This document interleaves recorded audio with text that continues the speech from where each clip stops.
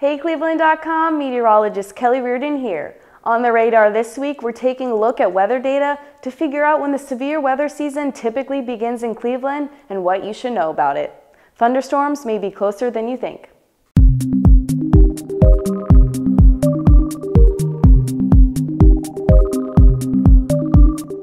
We're more than halfway through the winter and it's been heating up recently in Cleveland, so spring weather is on the mind.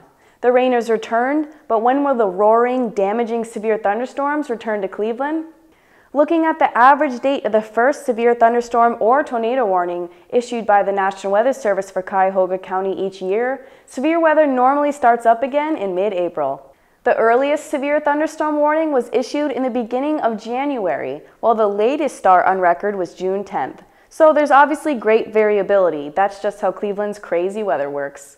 But that's just when it starts. The data shows on average severe weather begins wrapping up in the first week of October. So what exactly does severe weather mean in this case? A severe thunderstorm is defined as a storm with winds over 58 miles per hour and/or hail at least 1 inch in diameter.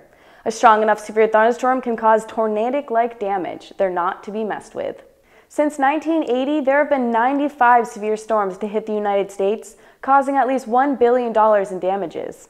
In the Buckeye State, severe weather damage since 2013 has topped at least $20 million each year. Are you ready for a severe weather season, or are you still hoping for more snow?